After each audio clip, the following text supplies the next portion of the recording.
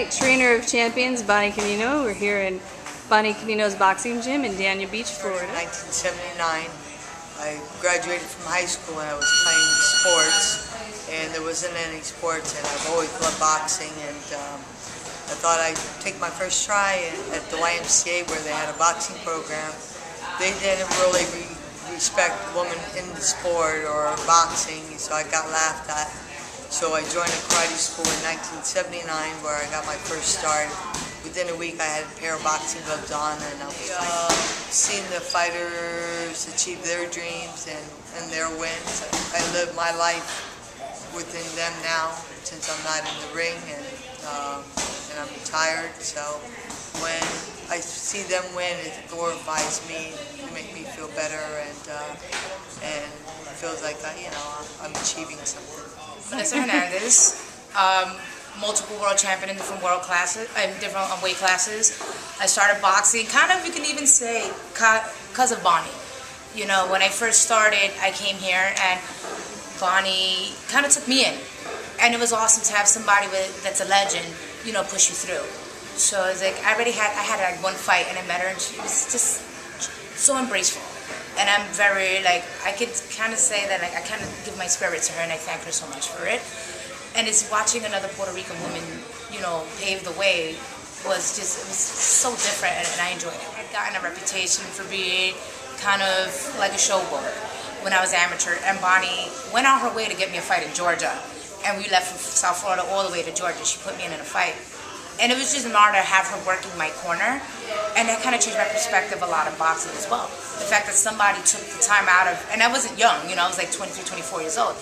She took time out of her own life to take me up to Georgia to fight. So that really started changing my outlook on everything, and I've always been coming back. I've been boxing, I guess, 8 years now, and I'm still coming back to the gym and helping out whoever she has because I'm giving back to what they gave me.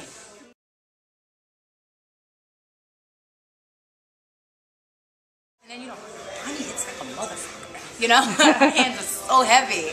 So just knowing that I can still sit in there now and rock with Bonnie tells me I've become something. Because when I was an amateur, I couldn't touch her, nothing. And now I can stand in there with her and trade. So yeah, it's what I needed. And having Bonnie's influence kind of like rejuvenated me as a boxer as well. And spiritually. Funny enough, I'm not into spiritual stuff, but you feel something different. Yeah. And yeah, it's bringing me there. It's almost like humbling me, which I lost a lot of my humbleness. Like, I became a douchebag. And now I'm coming back to where I'm like, I'm normal. You know, I'm a human just like everybody else. And it's grounded me, and, you know, I have to thank her really for that, too. Right on. Very nice acknowledgement. I mean, you know, she's an awesome person. You know, it's rare that you meet people that have, like, this aura about them. It's almost, like, funny enough to say zenful. Like, when you come in here, it's a different atmosphere. And that's kind of what I needed. Instead of being like, people used to kiss my ass wherever I went. Here, it's just like you almost have to bow down to Bonnie. Because it's almost like, you know, that's a legend. I might be one of the top female fighters in the world, but that's still about her. I wouldn't be where I am. Right. Well, Bonnie thinks of it as a chess match, and she's one of those people that always thinks about always learning. So when she's coaching you, there's always, right when you think you get something, she changes the game. She adds something else on. And I'm still working on the stuff that's like the first sentence, and she's already gone to the next paragraph. So she looks at things like boxing is like a chess match, and you can win the fight at the stare down. You can. By losing, if someone doesn't make weight at the fights, they lost already. So then you go in there with that attitude. You use outside games. The way she breaks things down, I've learned a lot, and I keep learning, which is so cool. Which is why I don't really want to retire, because I just figured out the game. I just figured out it's a game. I have fun. A title fight in Kenya, and we were like, I think it was the 8th round, and I guess she felt that she needed a little bit more out of me. And we were in the corner, and I guess she slapped me, but I didn't remember it till after the fight. We were at the victory party, and we went to a small little friend's place, small friend gathering, because I'm not like a big party person, especially after a fight. And I'm eating there, and I look up and I'm going, hey! That's why I remember that she slapped me in the middle of the fight. I was really pissed. It must have worked, but... All her life, it's about fighting. Everything she's learned, all the styles that she's taken, everything she's mastered, she's done it so she can get better in the ring. And she applies that knowledge to everybody else under her. And I've learned a lot under her right now. I have 7 fights And I'm still learning under her, and everybody here is still learning under her. All the pros that come in here and train under her, all the amateur fighters, everybody, she's really great. And she's really loyal to everybody, and she's really great. Bonnie's training is that it's everything. You know, it's footwork, it's balance, it's defense, it's offense. And I don't really think I've ever been to a class where it's felt the same. You know, it's everything from sparring to working on different drills, you know, to hitting the bags, and then one-on-one training. You know, anytime you have anything that she notices, and she's always watching, she kind of steps in and shows you how to do it better. So I don't think there's ever been a class where we've done the same thing, to be honest. Bonnie's kind of like Yoda. Yeah. Like Yoda? We were talking about that at the last fight. We were all sitting on the sideline watching Bonnie, you know, coach, and she was in the ring, you know, in between rounds, and we're just like, you know, that's Yoda, pretty much. Just as a way of calming you.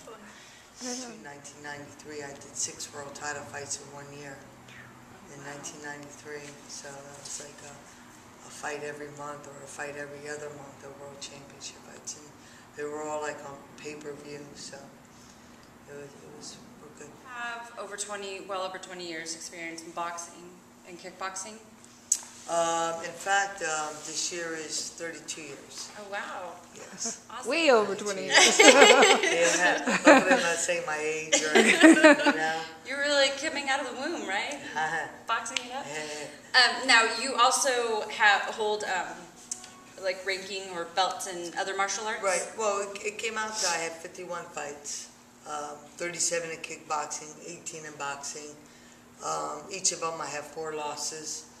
And I won 2 world titles in kickboxing and 2 world titles in boxing. It is open, and they just have to, you know, just go through their obstacles or the barriers that come in their way and just hurt over that. Go after your dream. Is that your dream to become a champion in mixed martial arts? Then go after it. It's there for you. You know, if you leave other obstacles or other things get in the way going there, you won't get there. And I think that that was my goal. I didn't take no for an answer.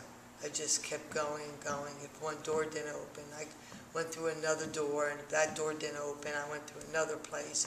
So I found a place that accepted women boxing or women kickboxing or mixed martial arts.